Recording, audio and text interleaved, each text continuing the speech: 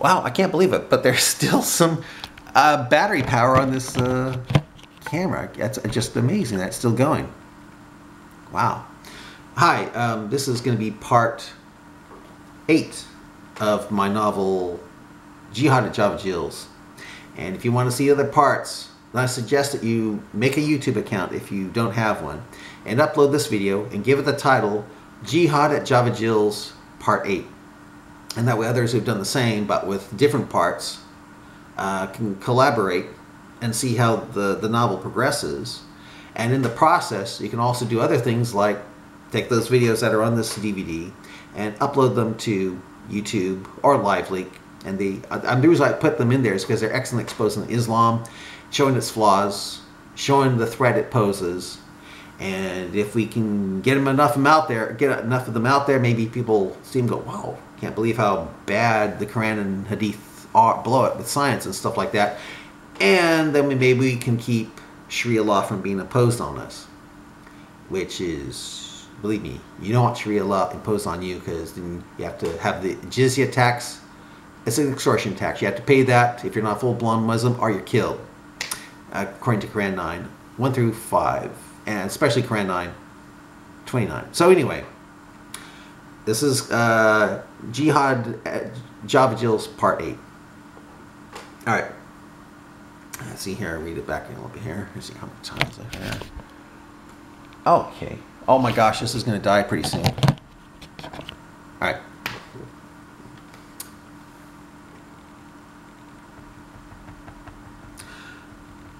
I'm going to read back a little bit here.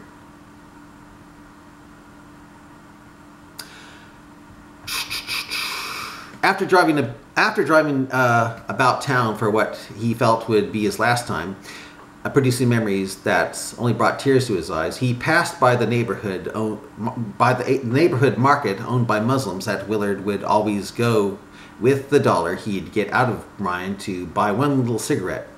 Brian didn't realize till later that was where his dollars were going, until he went to the market with his friend and used one of his dollars to get another cigarette. To keep that from happening further, Brian ended up buying packs of cigarettes and tried to give a cigarette to Willard for 50 cents, telling him he'd rather 50 cents go to him than a dollar contributing to full-on Sharia law later. But Willard never seemed to have the money, and Willard managed to get a free cigarette out of Will anyway. The market owned by Pakistani Muslims got a lot of money over the years from Brian when Willard would use Brian's money to buy Natty Daddies, Hurricanes, Mickeys, and Steel Reserves. Instead of going to the Hindu-owned neighborhood market, like Brian thought Willard was doing, he was actually going to the Muslim-owned one. One time, when both Brian and Willard went to the market to buy smokes, to buy smokes for Willard, Willard drunkenly asked the young Muslim at the counter, "Hey, when are you guys going to convert to Christianity like me and my friend? You guys could have fun then, instead of having your fucking asses up in the air on prayer rugs all the time." Hearing Willard say that embarrassed Brian no end.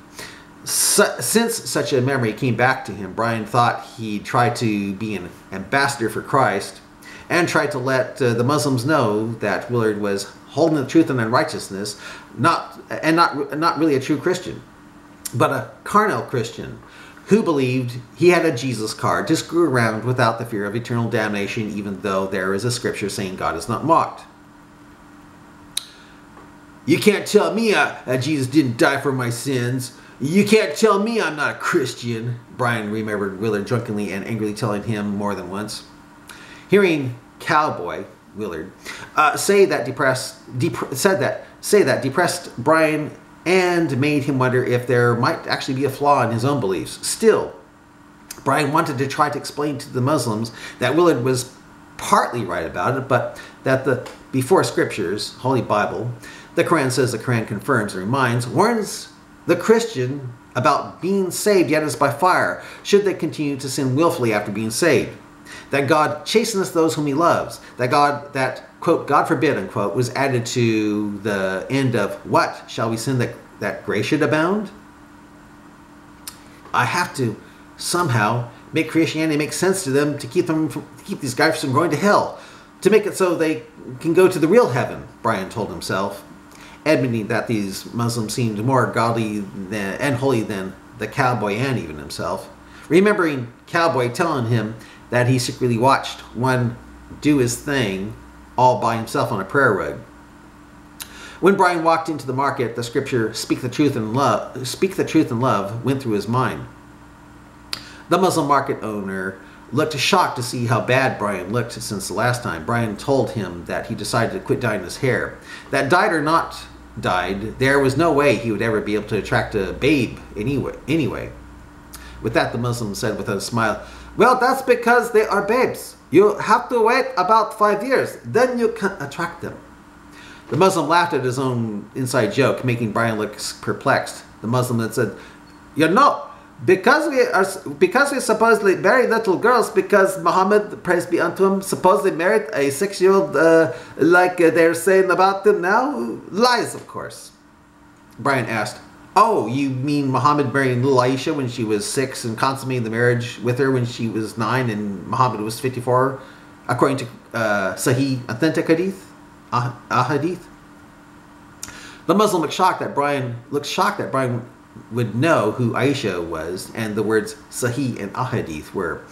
He then said coldly to Brian, your friend told us that you spend all your time cowardly hiding behind the computer telling us how stupid and evil we are.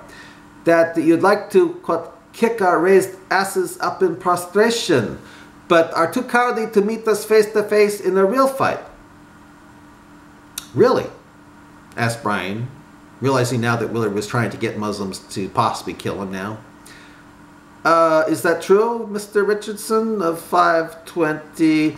Before the Muslim could give Brian's whole street address, Brian said with a feeling of grave betrayal from Willard, no, it's not true. I don't hate Muslims at all. Willard is just pissed that I kicked his ass. Pissed that some fag, which he thinks I am, would actually break my fist on his skull. Apparently he wants you to kill me, since you now know my street address. Brian showed the Muslims his arm and hand that was still in a cast and bandages that were beginning to stink from Brian's being way too busy writing a novel and creating other secret projects too bothered to having the cast removed. Why did you hit our most valuable customer hard enough to break your fist on his head?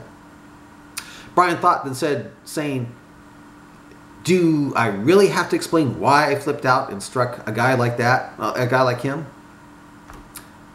Possibly thinking back to the time a drunken Willard used the term fucking asses up in the air on prayer rugs all the time to refer to the Muslim position of prayer, the Muslim smiled and said, no, I guess you don't. But tell me, Mr. Richardson, why you hang around a guy like that? It doesn't make sense. No sense at all. You actually seem to be the kind of guy who wouldn't be into fart and shit jokes. And, well, you seem to, have some class.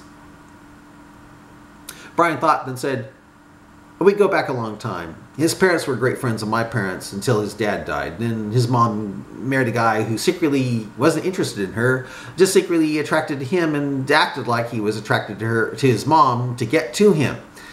Willard was what you call a pretty boy back then. Prettier than a lot of girls then. I could be wrong, but I think all this acting like a cowboy is his attempt to act like he didn't like getting queered.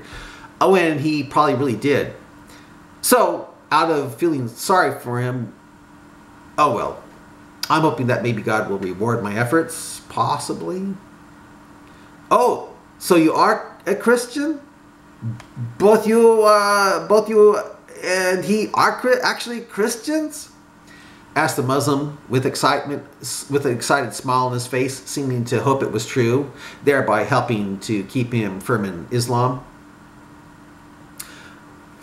You mean a person in the book? Yes, for Obey Moshe Quran 568 about, quote, having no ground to stand upon unless standing firm upon the Torah and Injil, Gospel, New Testament, and I obey all of Quran 547, where I'm to use the Injil, Gospel, New Testament, to judge therein of the, quote, clear signs Quran while waiting for Muslims to come to me for my reading, not reciting, but my reading of the before scriptures, Bible according to Quran 1094. If you, a Muslim, are in doubt about the clear signs, the clear book that explains things fully in detail, the Quran. Brian said like a robot, since that was the response he usually always gave to Muslims in a chat room. Realizing that he went on too far with the knowledge he had from the Quran, making the Muslim think he just might be what Willard said of him, except for the hate of Muslims. Brian tried to deflect something so automatic with him by quickly adding, which is why I'm here to try to let you know that I feel he, my friend, is holding the truth and the righteousness and not a real Christian. Oh, said the Muslim, still shaking his head and blinking his eyes in shock from hearing the Quran quoted to him in English like that. The Muslim blinked again and asked, so he's really not the Christian like those who joined ISIS really aren't Muslim? Well, all religions have their bad apples, you know. True, said Brian, but in Christianity there is no promise of having sex with virgins if you die killing and being killed in the cause of Jesus Christ. No command to force an extortion tax on people until they become full-blown Christians. The Muslim looked shifty-eyed. Brian tried to not go there, but since he knew he would be dead soon anyway, said, you're not even threatened with a painful doom if you stay at home and don't go forth killing and being killed the cause killed in Christ's cause.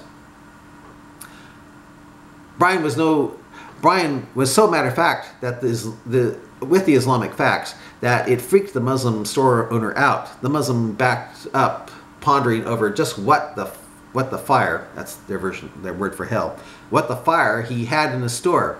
He said, sounds like you are going to a lot of anti-Muslim websites like your friend said you are. Wrong, said Brian, for that would mean I'd hate you guys. No, I go to anti-Islam websites. Have you heard of Christian Prince and David Wood? Possibly even Sam Shamoun and Robert Spencer? On the mention of Christian Prince and David Wood, the Muslim's eyes widened with fear in them. Instead of making a hissing sound, he just said, yes, we've heard of them.